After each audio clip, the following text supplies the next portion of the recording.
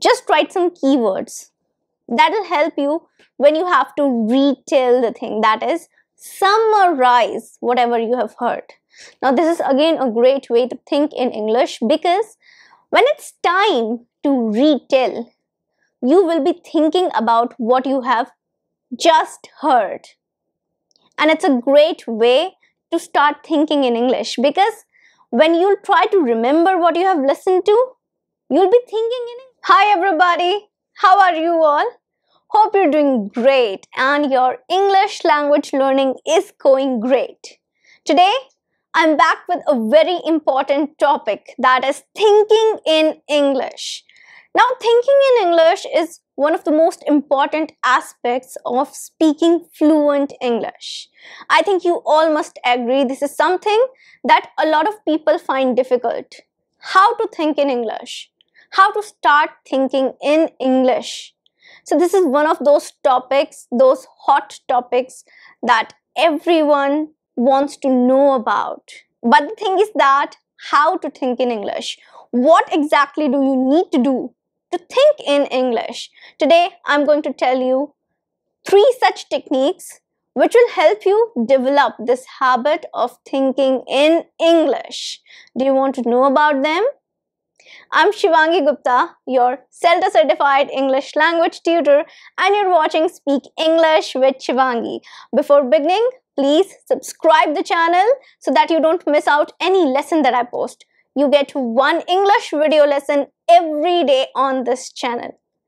And if you find this video to be helpful, please like it and share it with your friends. Now let's begin with the lesson. Thinking in English. Now, thinking in English is a very important aspect of speaking fluently.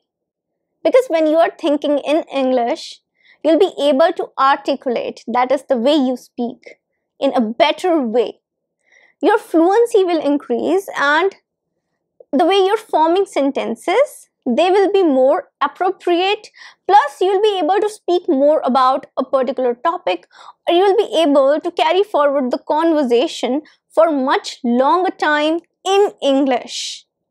Now, how to think in English? See, thinking in English is just not a habit. It's a skill that we need to master. I consider this a skill because thinking in English comes with time and practice.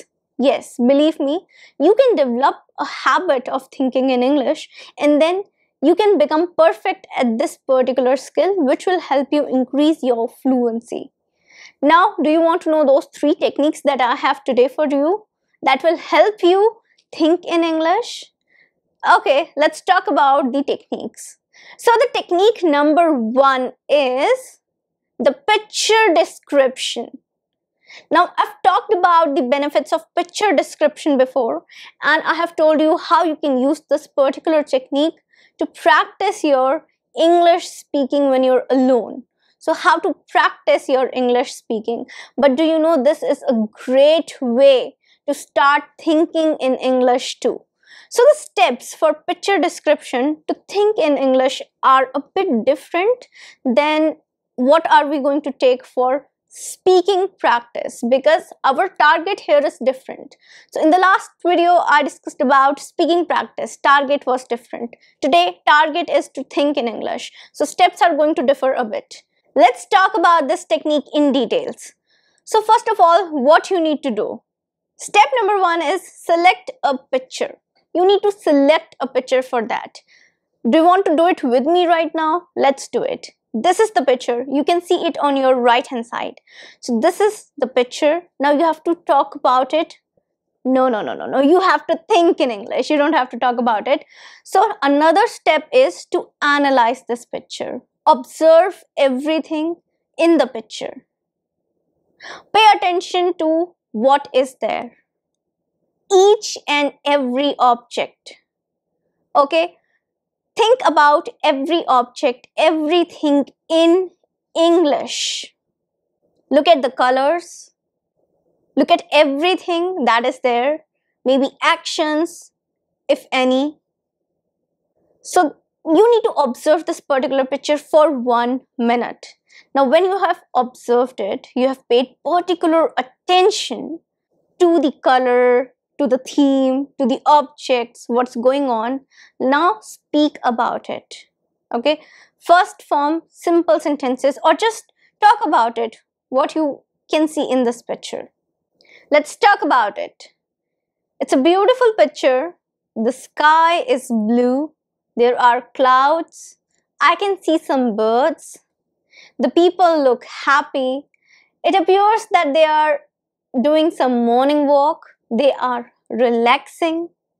There are trees. It appears to be a morning scene. So you have to describe everything that you see in this picture, that you see in a picture. Describe everything in details. Speak about it out loud. So you need to analyze everything. What you can do is you can even break this step down. If you think that speaking about this picture so much is difficult, then you can break things down. First of all, speak single words. For example, blue sky, green trees, happy people, a tall girl, there are birds, it appears to be a morning scene. So speak about small things, like speak in a single word or maybe describe things separately. After that, it'll be really easy for you to form all the sentences just like I did. So whatever is coming to your mind, you have to speak about the picture, and this will help you in thinking in English. Why? Because when you're looking at the picture, you are trying to think everything in English. What is going on? What is happening? What's there in the picture? You're speaking about it in English. This is a great way to develop your thinking in English skills. Okay, let's move on to the technique number 2.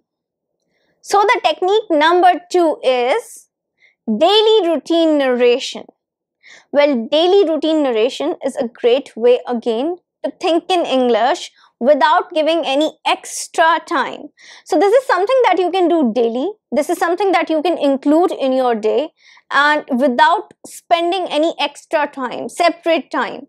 So if you're really busy, you have a tight schedule, definitely use this technique because this is going to help you develop your ability to think in English without spending so much time. Okay, daily routine narration. Now, how to begin? Where to begin? What you can do? I suggest start with your morning routine. Think about your morning routine, what you're gonna do, plan your day, and then speak about it out loud. So when you wake up in the morning, you must have something in mind. What are you going to do that day, that particular day? Whether you're going to office or it's a holiday for you, you must have some kind of idea how your day is going to go, right? And that is what you need to do. Plan your day right in the morning, and when you're doing it, think in English. It's a great activity to develop your thinking power in English. So for example, you can plan your day in such a way. Today, I have to reach office 15 minutes early because I have a very important presentation. After giving my presentation in the morning, I would like to talk to my senior about the progress of the project that we are working on. And I plan on going out for lunch with one of my colleagues because we want to talk and catch up. After that, in the evening, I think I'll do some of my pending work that I was supposed to submit yesterday, but I was not able to. And I think after coming back to home, I would like to watch a movie tonight. So that way, you're planning your whole day and you're thinking in English, and then you're speaking in English too. So either you can just think about it, or if you really have time, you can speak that out loud. So you will be killing two birds with a single stone. Thinking in English and then doing your speaking practice. Isn't it great? Yeah, that's a great way. Another thing that you can do is, apart from your planning the day, what you can do is, you can talk about your daily activities, what you're doing. That also comes in daily routine narration. So for example, you can talk about what you have done in the day. In the evening, you can just summarize your whole day, what you have done in the day. Okay, you can say, today I woke up early, I had some time, so I did some of the yoga that I wanted to do. When I reached office, there was a meeting going on and we talked a lot about the ongoing project. After that, today, all of us had a great lunch party and I enjoyed a lot with my colleagues. So that way, you are describing your whole day. And that is a great way again to think in English. That's a great way to start thinking in English because you're thinking about your daily routine, the things that you are doing. And when you inculcating English in your daily processes, it becomes easy for you to think in English. It's a great way to think in English. Start doing it. Okay, last technique for the day. That is technique number 3. So technique number 3 is listen and retell. Now this is not just listening. You're not just listening. You have to retell. Now what is retell? See, listen is like you're listening to something because listening is very important. Listening is something that helps you in thinking in English. Because how are you going to think in English if you really don't know a lot of English words, sentences? So listening exposes you to a range of vocabulary, to a range of sentence structures. Basically, listening exposes you to the real English, real usage of English. And that's very important. So the first step in this procedure, basically listen and retell, is that you select a good audio. It can be anything. It can be a video on YouTube, not necessarily an educational video. It can be any video, something related to your topic of interest. Maybe it can be a video of your favorite vlogger, chef, whatever. It must be in English. Okay, remember, we're talking about English, so it must be in English. It can be about a talk show. It can be an interview, whatever you like. Select a video on YouTube. There are ample of topics out there on YouTube. Select something. Otherwise, you can select a podcast. You can select a TV show, but that's going to be really lengthy. So I suggest keep it short, crisp. 15 minutes, 20 minutes, that's it. Listen to the thing. Now, when you're listening, pay attention to what people are saying, okay? Pay attention to whatever is being said in the audio. If you want, you can even make small notes. Just write some keywords.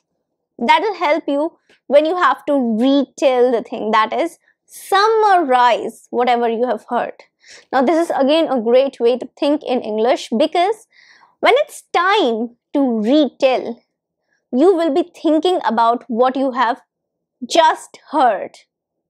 And it's a great way to start thinking in English because when you'll try to remember what you have listened to, you'll be thinking in English because whatever you have listened to, that was in English, isn't it?